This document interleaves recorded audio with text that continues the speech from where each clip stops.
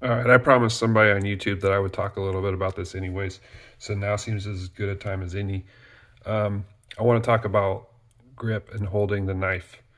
The way that I teach people to hold a knife, whether it's like in a culinary class or somebody that's working for me or, a relative who I see holding the knife really in an awkward, crazy way, is that you want to have stability when you hold a knife. And so really, you're holding the knife in two different places and you have 100% control of the knife in either place. So in a pinch grip. So in the pinch grip, this is a 10-inch Old Hickory, and this is how I would normally hold it. I'm pinching it between my forefinger and my thumb here, and then I have these three fingers wrapped around the handle. Either one of these places, I could have 100% complete control independent of the other one. And it doesn't seem that important, may seem like obvious or stupid or whatever, but that means that if this part of the knife gets slippery or this part of the knife gets slippery, you're always thinking about making sure that you're maintaining control in two different places. That's the basis of the pinch grip and why it's effective and why it's safe and why it's powerful and why it's less fatiguing than other ways of holding it. Because if you learn to balance the forces of this holding and this holding, you'll just have much more flexibility and much more usefulness and dexterity and strength and able to cut for longer with less fatigue. I think that's my theory anyways. But then how do we adapt this when the knife gets short and our knuckles start hitting? Is a question that people often complain about, and everybody now wants like 55 millimeter tall knives or whatever. But really, you can adapt a pinch grip to any size of knife. If you have a bigger knife, like some of the people were saying, you might find that your pinch grip slides a little bit more forward to give you a little bit more control of it, and you might even put like 2 fingers on this side or something. But still the same idea. I have complete control with both of those grips. I'm gripping the knife in 2 different ways.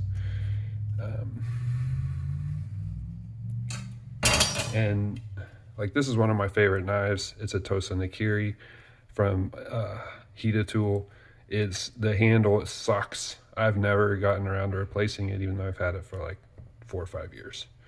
But a lot of times when the handle starts falling off, I just get rid of it.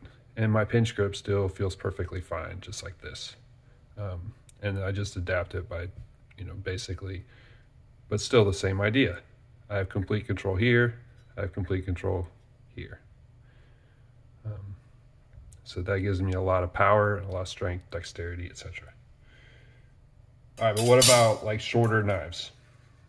Like this knife. I often use this knife to do prep work with. Is a 210 Suji Petty from Ashi.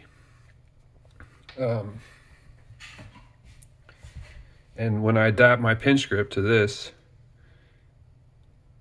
I still have it controlled here between my thumb and my forefinger.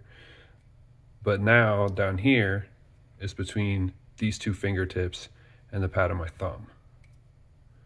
So I still have my same pinch grip ergonomics. I still have my control of it in 2 different places. But I've modified it so that my hand doesn't hit the board. And I'm fast with that. I can go just as fast as somebody else can go with a 50 millimeter gyuto. You could even go down to something like this paring knife that has been ground and is almost gone. And same thing. You can control it here with the pinch, and you can control it here between these 2 fingertips and the thumb pad. And you can do really fast, really controlled board work with a very, very, very short knife. No problems. This is also fine for doing draw cuts. So I have a lot of strength there.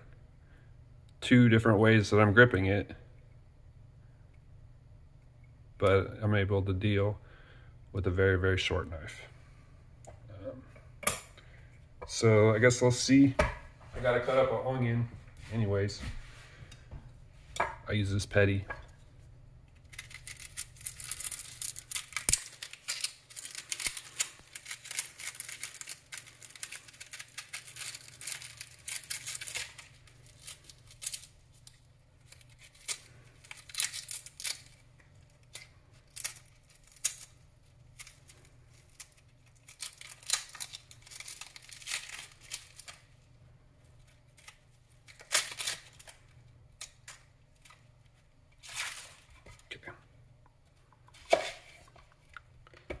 So now I'm holding it in my modified pinch grip.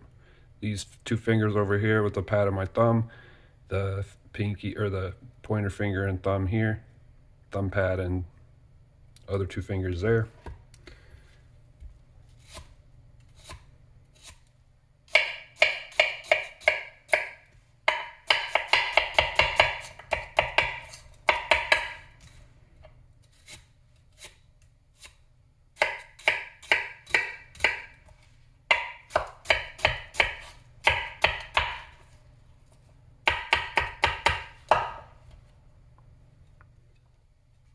So there you go. That's a little explanation of how you can modify your pinch grip to any height of blade.